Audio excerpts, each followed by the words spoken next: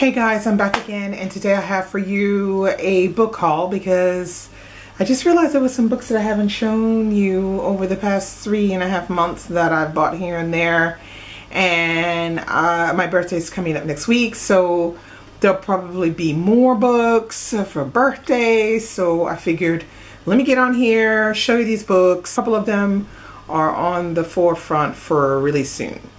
Okay, first I'm going to show you The Joy Luck Club by Amy Tan. Okay, this is the vintage books edition. Now, I won this over on TheBookJazz's channel, Jasmine's channel. Thank you, Jasmine. So happy that I got this book because unfortunately I haven't read any books by Amy Tan. I feel really bad about that, but Amy Tan is one of those authors that I haven't gotten a chance to read anything by, and I'm kind of happy that I got this edition, this beautiful edition. Will hopefully encourage me to pick up Amy Tan real soon. I was sent by the author for review this book, which is called The Years of Zero, Coming of Age Under the Khmer Rouge, and it is by Sing Tai. And Sing Tai wrote me and asked me to review his book. It's a lovely edition. Now I'm going to read a little bit about it so you can, this is about his life. It says Sing Tai was born in the Kampong Speu province of Cambodia, the son of a respected physician who taught him to value life, aspire to humility, and seek the good in people. He was 13 when he made his way alone to a refugee camp in Thailand in 1981.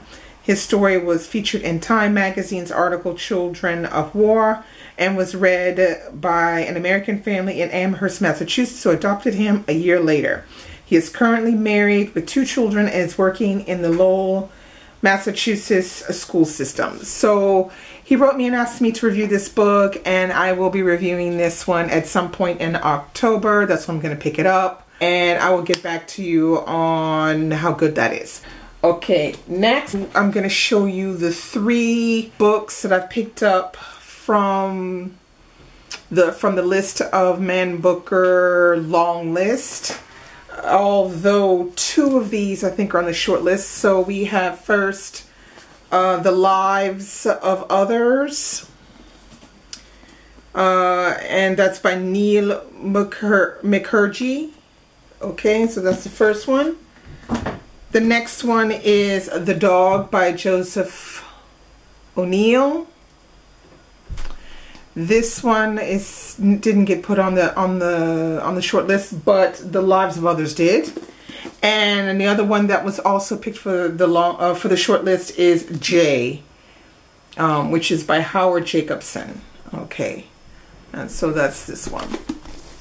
Okay, so those are the other physical ones that I have, along with the other one that I showed you, which I will hopefully pick up real soon too, To Rise at a Decent Hour. I picked up this other book. It's called This Is the Water.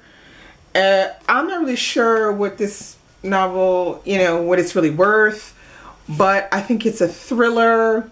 It says, in the brightly lit public pool, the killer swims and watches. Amongst the mothers cheering on their swim team daughters is Annie. Watching her 2 girls race, she's thinking of other things. Her husband's emotional distance, her lost brother, the man she's drawn to. Then she learns a terrible secret.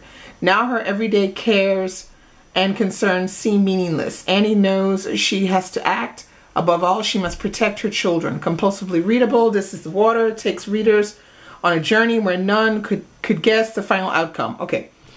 So, yeah, this is some sort of thriller, and I think I read about this on a blog or something. So I figured, okay, why not? I'll pick this up. It's by Yannick Murphy. I've not heard of Yannick Murphy before, but I'm going to give it a go. I need to read more thrillers because I don't read enough of them. Okay, then I saw this one over on Instagram. It's called Apple and Rain by Sarah Croson. And this is a really pretty book. And I saw this on a publisher's, on a publisher's page on Instagram. And I thought I would pick it up. It says, when Apple's mother returns after 11 years away, Apple feels whole again. She will have an answer to her burning question, why did you go? But just like the stormy Christmas Eve when she left her mother's Homecoming is bittersweet. It's only when Apple meets someone more lost than she is that she begins to see things as they really are. Okay, so yeah, I thought this would be like a nice little, you know, something, you know, little just cute little something to read between heavy reads. So yeah, that's that one. And then I picked up Billy by Albert French. I'm really excited to get to this one. Hopefully I will get to this one really soon.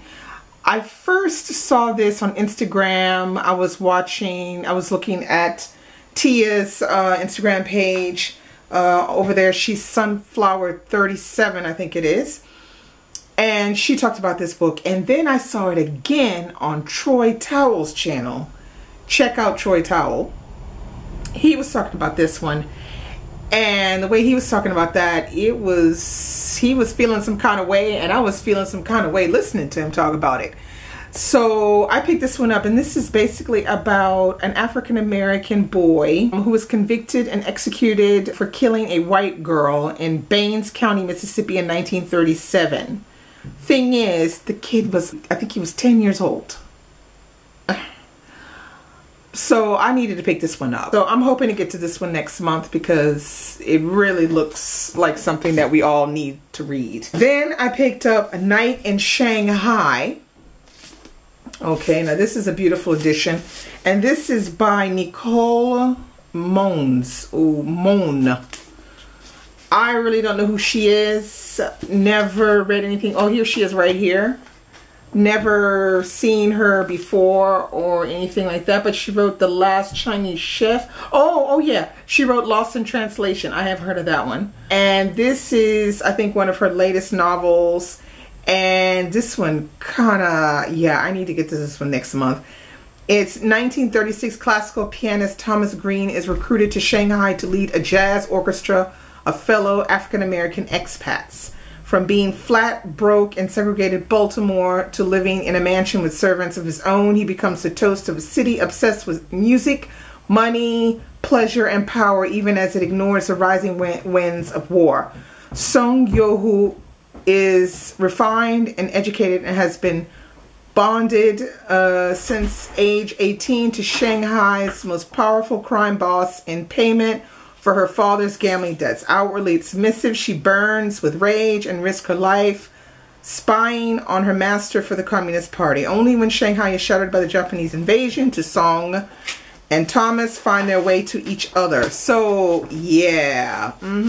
I need to get to this one next month, okay? I don't know why I haven't gotten to it yet, but that sounds good. Alright, next is the newest book that's out by Ian McEwan. It's called The Children Act.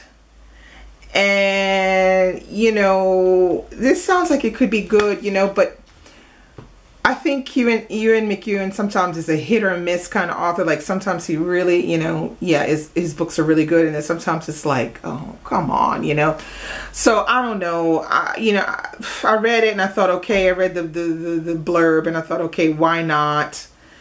Yeah, I don't know. So we'll see about this one. And last but not least, I picked up Nasoki Shange's Sassafrass, Cypress, and Indigo. This is a super old version. I picked up in the shop for just a couple of euros because it's in some pathetic condition. Here she is, Nasoki Shange.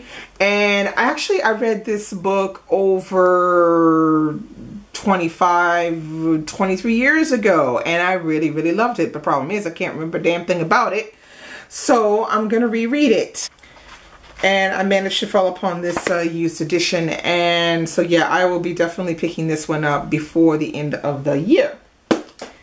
So that's all I have for you today for this book haul. Hope you enjoyed it. Tell me below if there's anything new that you picked up or anything old that you picked up that you think I should pick up, because I love getting recommendations from you guys. I'm still reading Sweet Tooth. I'll be back to talk to you about that this weekend. You know, I'm at the beginning, around page 50, you know, so it's not really picked up to my liking, but you know, we'll see. Things can change. Let's hope they do, because I got to read this by Friday night, Saturday morning. So I'll be back soon with a review for you. Bye-bye.